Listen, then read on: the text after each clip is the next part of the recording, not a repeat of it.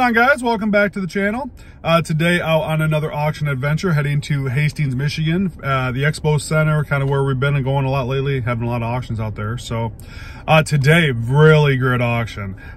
This is glassware to the heavens. I mean, we got Fenton, we got Murano, Depression, Carnival. You name it, it's probably going to be here. This is an amazing collection.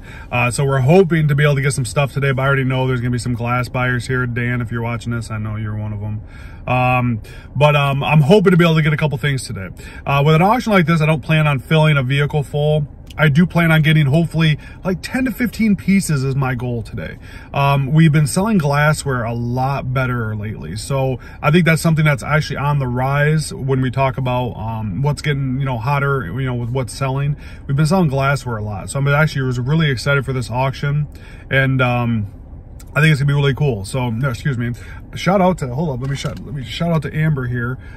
We just carved pumpkins couple nights ago. I always save the pumpkin seeds out because I enjoy roasting the pumpkin seeds, and she had this really amazing recipe with like garlic powder. Oh, it's phenomenal. So I get to bring a big old thing of pumpkin seeds with me to munch on throughout the day. So yeah, to go off on a little tangent here, it is a balmy, it is 31 degrees here in Michigan. We're October 27th, 26th was yesterday, mom and dad's anniversary. Happy anniversary, mom and dad. But yeah, 32 degrees, frost on the ground. It is freezing here in Michigan. So, yeah, it's at least the auction's inside, so we don't have to worry about that. But I think you guys are really going to enjoy this auction. This is going to be a really fun glass auction. Again, I'm hoping for 10 to 15 pieces. Quote me on it. Hopefully at the end of this auction, that's what we end up with. We'll see. You just never know with auctions. You don't know who's there, who's going to spend the money. You just don't know. So, all right, guys, let's head inside. We'll show you everything. We'll do the voiceover through, which I love it still. Voiceover through everything, and then we'll go from there. So we'll talk to you guys soon. Bye-bye. Bye. All right, so let's get rolling on this auction. Now, this was very unexpected. It actually was about a quarter of the room was full. There was not a lot of stuff here. I thought there was going to be way more stuff here. So it ended up being a very small auction, but the quality was super high. So a very high-end auction, but just not a lot of stuff here. So my 10 to 15 prediction is definitely not going to come through. But they start off here with a bunch of beautiful Longaberger baskets. These are some of the best woven baskets out there. Very high quality, the original boxes, very cool pieces. Most of them sold anywhere from $30 to $45 a piece, and that was just way too much compared to what we can sell them for. So didn't get a chance to touch much of the Longaberger baskets, but we definitely got plenty more coming up, showing you some more coming up here in the auction. Yeah, like I said, there was a lot of people here, a lot of collectors. Oh, man, there were so many collectors there. They walked in with totes, and that's never a good thing when they come and bring their own totes and wrappings. So we were expecting not the best turnout with this, and it turned out that way, that's for sure. Yeah, more Longaberger coming up here. Most of those small pieces sold for $5 to $12 a piece. Again, just too close to what we would sell them for.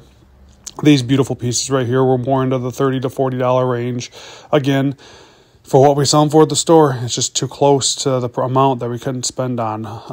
Coming up here, though, this stuff, the Swarovski crystals. I know I'm saying that. I know what I'm saying, but that's close to what it was. But I was actually here early enough. I got to research a bunch of these, so I was very well prepared going into the auction, hoping to get a few of these. And just like you're going to see a common thread with this video, everything was going at cost or more. Everything was. I mean, I couldn't touch anything. All these crystals were going for $15 to $30 a piece for the small ones, if not even more. The animals were going $40 to $60 a piece.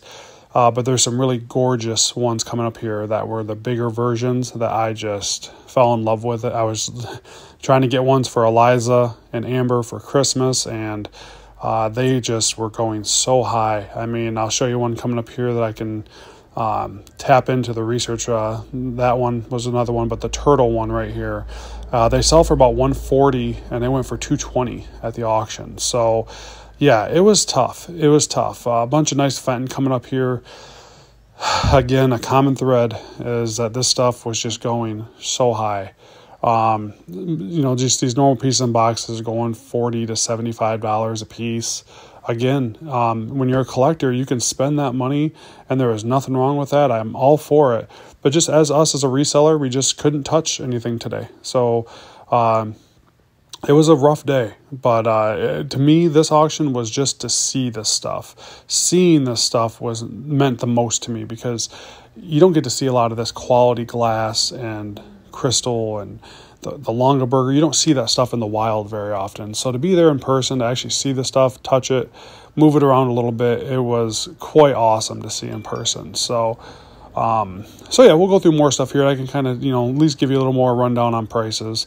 But just do know that these prices were sky high, way more than what I could sell them for. And as you guys will see, this is a quick walkthrough, because it was not a lot of stuff here. As much as I thought from what they showed in picture, I thought there was going to be a lot more. So yeah, let's get up to here to a little more of the Fenton. As you guys can see, man, this stuff is just, it's the best stuff. It's so nice.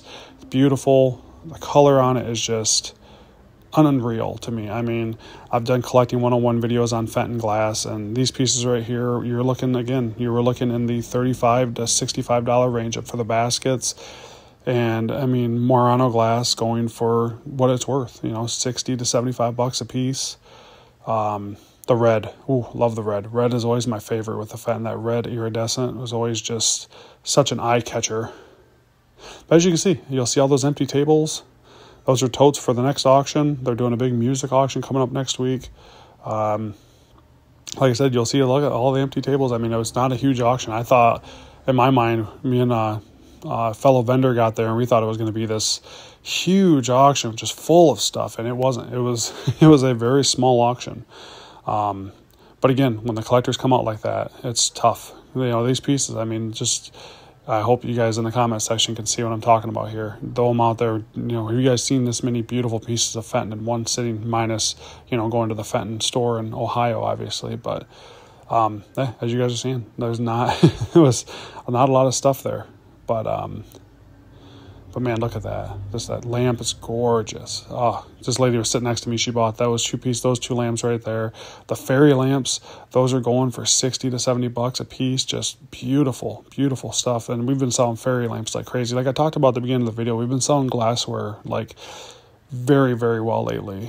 So it's something I was definitely looking for, but the prices I just couldn't touch. And the grilly there is those sold for over $125. That piece right there, they sold in separate pieces, which made it tough, but together they sold for about $375 for the pitcher and bowl set. Yeah, there's a little bit of bohemian glass, slag glass. Again, slag glass was going $35. Again, that's just too close. Like I told you guys, it's when you're a reseller, it really puts you into a hard spot, because you can't overspend on stuff because you like it. You have to make sure you stay within your limits, because the hand painted Fenton, with the original box, tell me that's not some beautiful pieces. The clowns were going for $25 to $50 or $25 to $45. Again, just too close. As you guys are going to get a common thread here, that cranberry pitcher and bowl set to the back there, right there, that sold for about $475. Again, beautiful pieces. I mean, again, just to get to see this stuff in person was so cool. Touch it and just look at the quality and the craftsmanship that goes into those are just something that I really appreciate, even though I wasn't able to get anything today, which is a spoiler for the end of the video. I didn't get it. But yeah, most of these pieces here, guys, they were $25 to $40 a piece, if not more.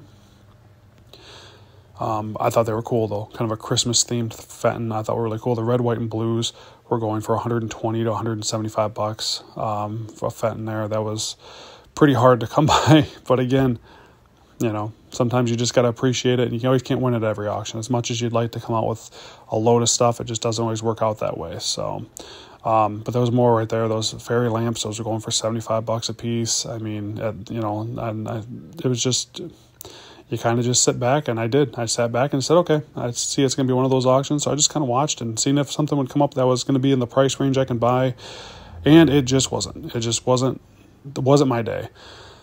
But those purses are really cool. I always thought the glass purses were cool. We've sold those before in the store, but usually selling for about $35 to $45, but they were going for more than that. So, it's kind of frustrating, but, again, You're not guaranteed anything at auction. The red, white, and blues are going for about $150 right there.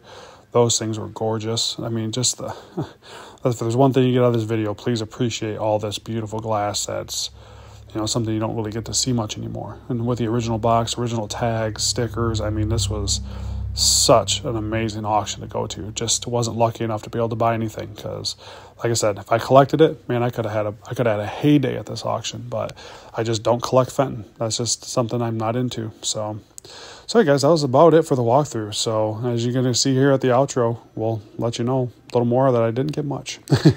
All right, guys, auction is all done. We're back at the store the next day.